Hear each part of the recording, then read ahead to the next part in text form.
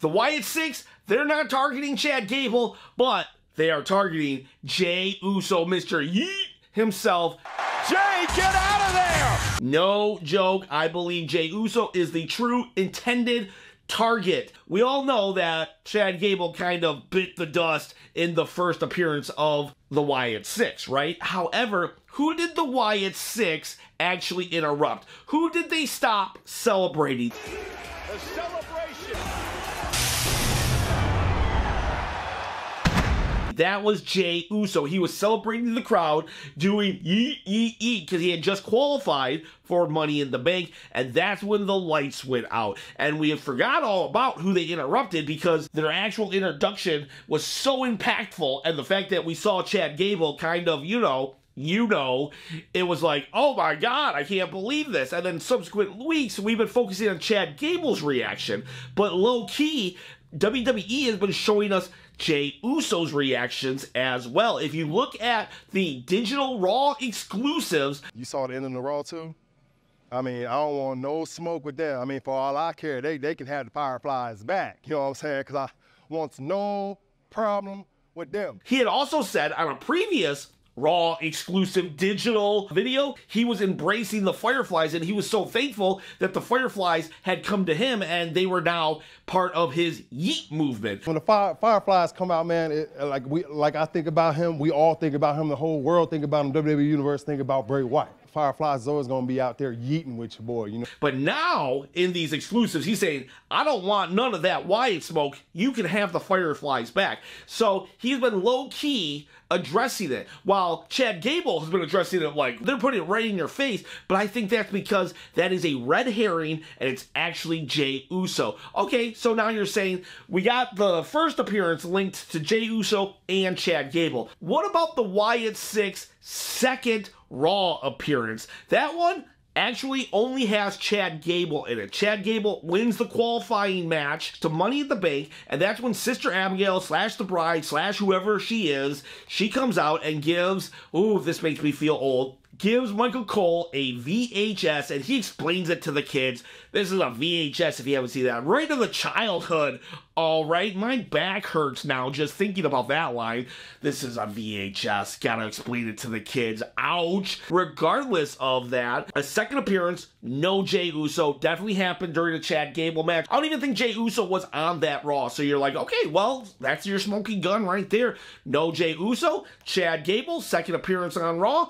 And so there you go. We're targeting Chad Gable. However, what if I were to tell you that there was an unofficial, official second appearance of the Wyatts that dealt with Jey Uso and not Chad Gable? That's right, and I've already done 2 videos on it. The Pat McAfee Show. No, absolutely not. Yeah, went right. Oh my goodness, what's going on over there? What the is that? It's like what's security like around here?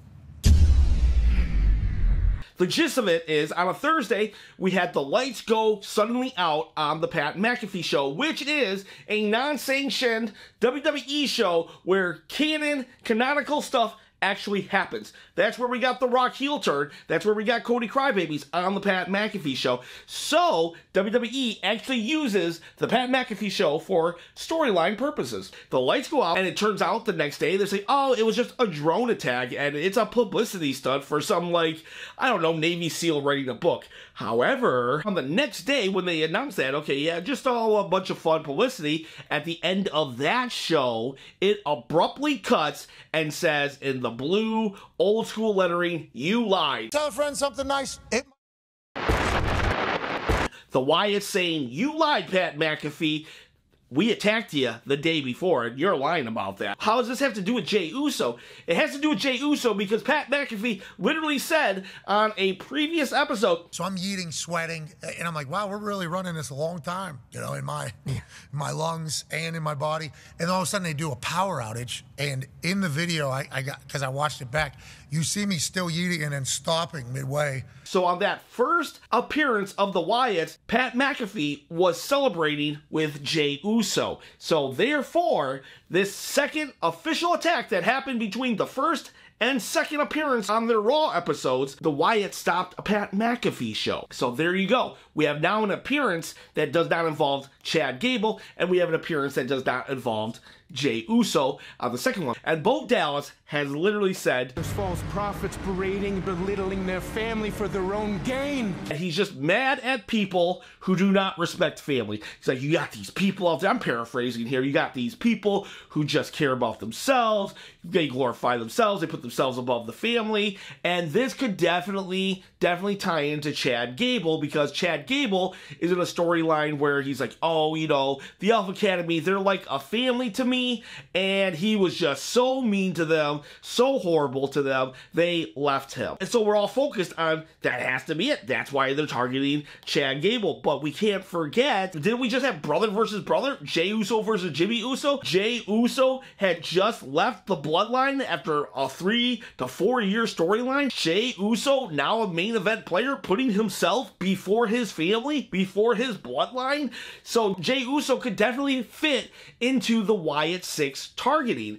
So now the third appearance, we have Chad Gable saying, "They should be after you, Uso, the man who abandoned his family." WWE, they're doing this kind of storytelling where they don't necessarily shove it in our face. Over time, they will start to hint that this stuff is important. Just like the QR codes. If you notice, during like the last like couple weeks, Michael Cole would be like, oh, those QR codes, what are those about? And that's what Chad Gable is doing now. Chad Gable is saying, hey, what's this about? Maybe you're the guy. So they're kind of reminding us that Jey Uso, he did some of this stuff too. The only thing your family did is what I did. And that's to get out from under a manipulative scumbag. Even if Jey Uso is the good guy and was justified in it, he has left his family, just like the Wyatts are mad. And in fact, what if Bo Dallas is mad at Jey for fighting his brother Jimmy because he wishes his brother was alive and he would just love on him, and Jey, you got a brother alive and you're just super kicking him at WrestleMania 40, having the worst match on the card. And so now we're back to that third appearance. The Wyatts appear, we focus on Chad Gable, while Jey, according to fan footage right here, he hides under the ring until all is said and done. And we focused completely on Chad, and we're all thinking again, oh yeah, has to be Chad, but it happened with Jey and Chad. And then on the fourth appearance, we have Chad Gable versus Jey Uso match. They appear, Jey does get the victory because of the distraction. Oh well, Chad lost, but again, it happened during a Jey Uso appearance. If Chad Gable is the sole target, then why is Jey continuously in it? And why is Jey continuously going backstage and having interviews about it? Because again, he literally says, the lights go out, scream and shout, we got to go. You feel me? I'm running. I don't want none of that smoke. He said that on 2 Raw digital interviews after the show, and he said it in 1 Raw interview on the show. Man, I told they can have the Fireflies. I don't want no smoke with the Wyatts. They are keeping him in this storyline for a reason. And in reality, he has no feud going into SummerSlam. This would be perfect. Get the Wyatts and him into a feud at SummerSlam. I just really think that Jey Uso's the target, because Chad Gable can easily branch off into a feud against Otis, the Alpha Academy, the Creed brothers. He can easily go off into any direction. With Jey Uso, he needs some kind of big feud in order to really give his main event status something other than just losing every main event match. He needs something. Now, he couldn't instantly be given the Wyatts, because the Wyatts, they are coming in as baby faces. No one's gonna boo them, right? But give them 4 or 5 weeks after the return pop dies down, then they just completely decimate Jey Uso, maybe? You have Jey Uso and Chad Gable into a match again. The Wyatt Sicks surround the ring. Everybody thinks they're going to take out Chad Gable, and then they go after Jey Uso, and then it's like, boo, boo, because everybody loves Jey Uso, and now we rightfully hate the Wyatts, because you can't have the Wyatts as good guys. They're just too creepy. They're too creepy. Now, there is an off chance that they're just going after both, and the Wyatts are actually purely neutral. They are chaotic neutral for you Dungeon and Dragon fans. They are just like, they will go after anybody who they feel has wronged family. But I don't think that's the case. I really don't. I think that Chad Gable will just run away and never have anything to do with the Wyatts, and he'll sleep better at night while they're actually targeting Jey Uso. And you can see that out of the 5 appearances, Jey Uso has been a part of 4 of them, just like Chad Gable. Out of the 5 appearances, he's been a part of 4 of them, because I am counting the Pat McAfee show. Chad Gable has gotten the worst of it, but I think, though, that a storm is a brewing, and Jey Uso is going to get the worst of it really, really soon. What do you think? Do you think that Jey Uso is the true target of the Wyatt Sicks? And I hope he is, because he needs something to do, and so do the Wyatts. The Wyatts need something to do, and I would just love to see that at SummerSlam. Yeet! Please comment below. I acknowledge the storytelling of the Wyatt Sicks so far. It's actually pretty good. I had some reservations. I still have some reservations, but I acknowledge it for being good right now. I acknowledge Jey Uso, Chad Gable, everybody involved. This is great. Please comment below so you get a chance to win one of the belts. See, the Smoking Skull belt. You can win that.